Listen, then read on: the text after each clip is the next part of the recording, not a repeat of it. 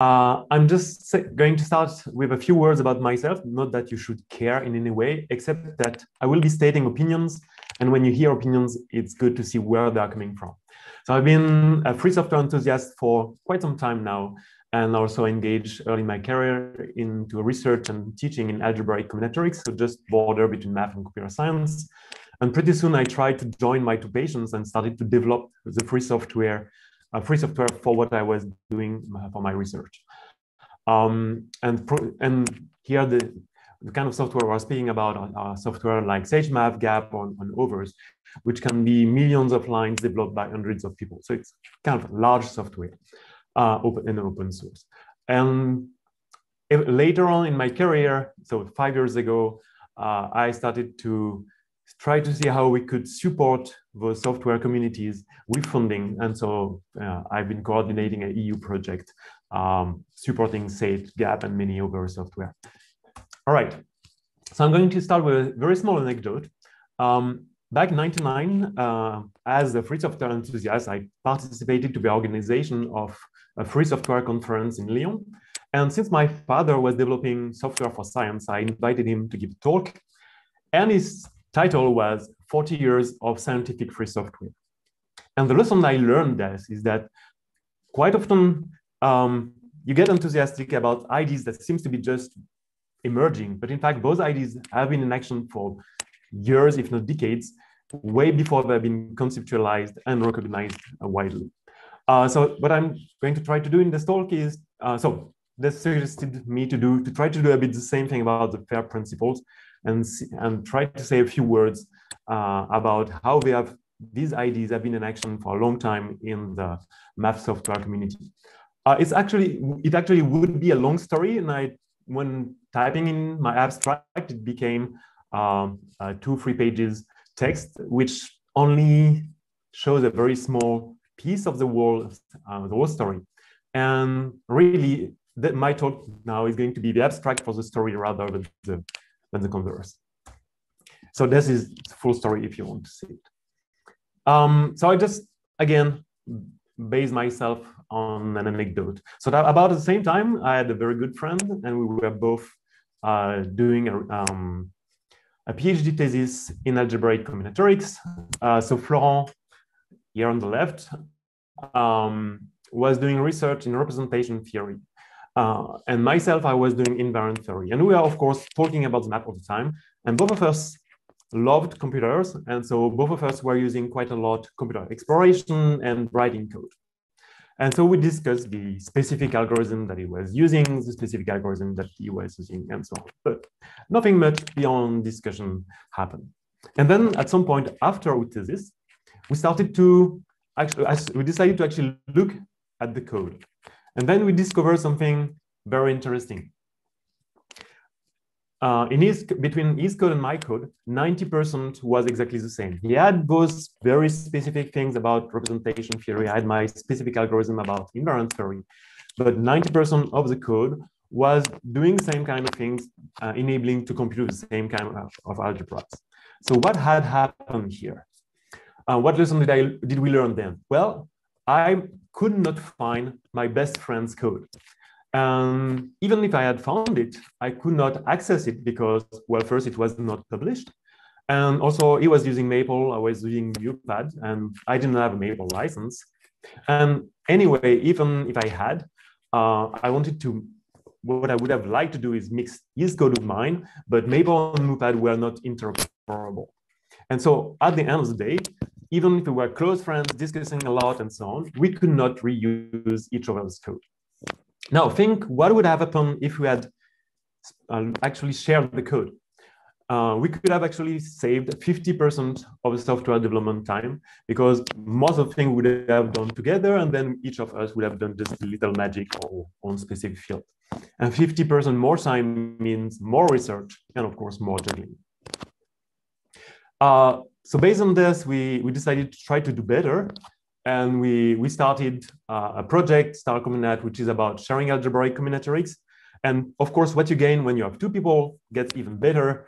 So if you are more than this, so we try to apply induction and go from 2 people to a community of about 30 people quite soon.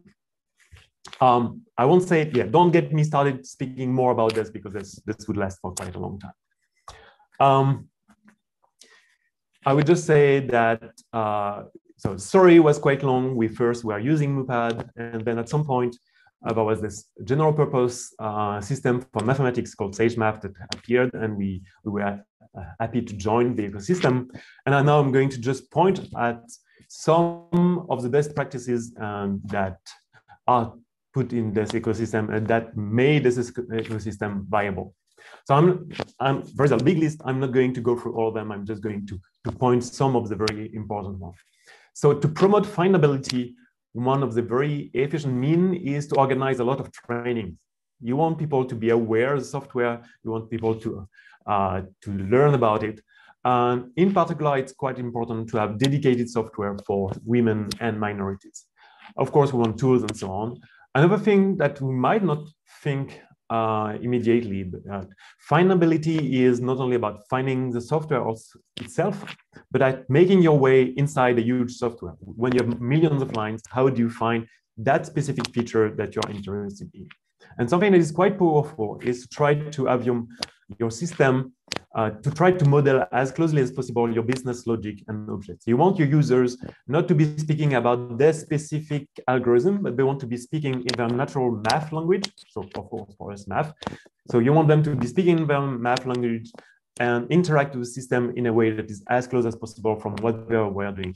And this will guide them through, oh, I want to compute this. What is this called? Oh, here is a name. Documentation obviously is very important.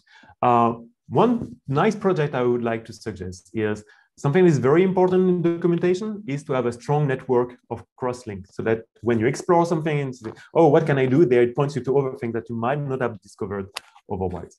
The thing is, building this network of cross-links takes a lot of work.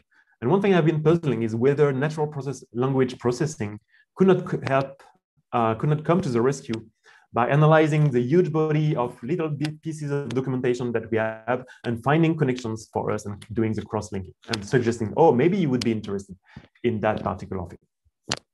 So that's a few things about findability. About accessibility, essentially, it's all about making it easy to install your software on personal computers and computing infrastructure. This is a lot of work. Because you have to take care of portability, of packaging effort, and so on. I would strongly suggest making sure your software is packaged under conda phase.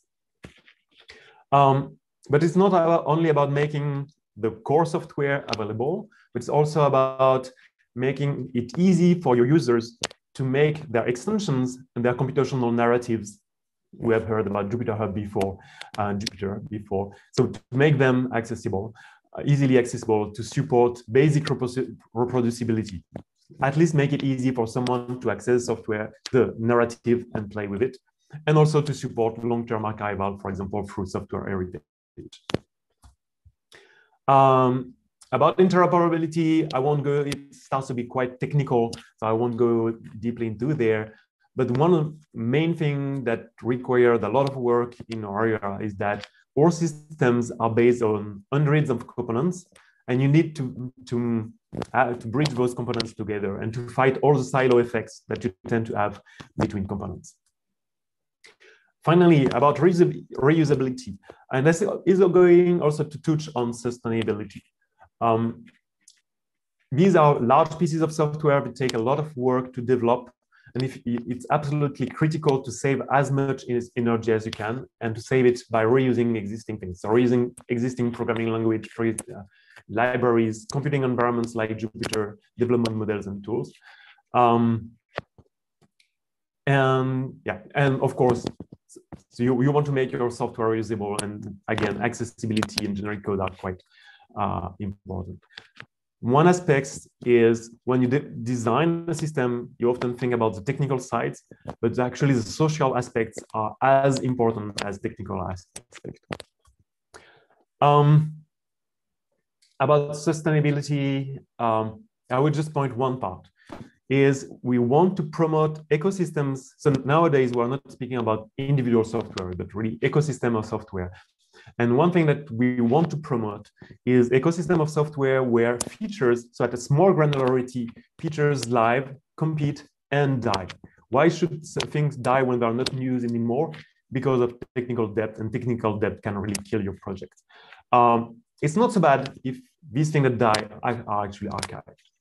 So competition at a very small granularity, yet at the same time at high granularity. So when we are speaking about people and system, there we want to advocate for collaboration so that they strive.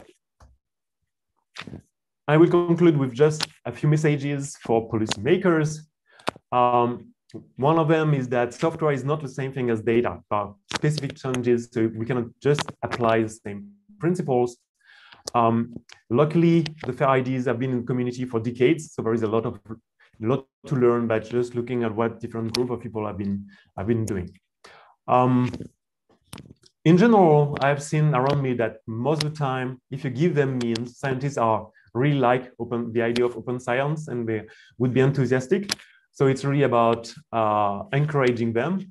So to our policymakers, please support and foster fair practices, but don't impose them, because there are so many different ways to apply them, and the right way to apply them depends so much from one way to the other that deciding on general rules that would apply for everyone just wouldn't work. This would be counterproductive. So support, don't impose. This kind of large software I've been mentioning can be developed by users for users most of the time, but it's absolutely critical to have access to research or software engineers for training, for advice, and for tackling high-level, highly technical tasks. So please make it easy to have flexible access at all time scales to research software engineers. And well, for this, we need to have good research software engineers around. So it's absolutely necessary to promote career paths, long-term career paths for research software engineers. All of this takes funding. Just keeping an eye on the time. Could you wrap up?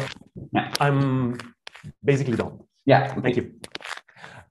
So we need funding. And in particular, it's not just about funding this very fashionable new thing, but it's really about funding software, long-term software maintenance. That's the most important part.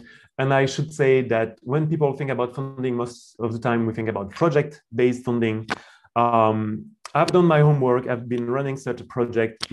It can work, it can bring things, but it has its limit because of predictability, because of tension between project-based funding and career paths, and because of the huge overhead that project-based funding impose on community in general and on coordinators in particular. So please promote not only project-based funding, but also recurrent funding. Thank you for your attention.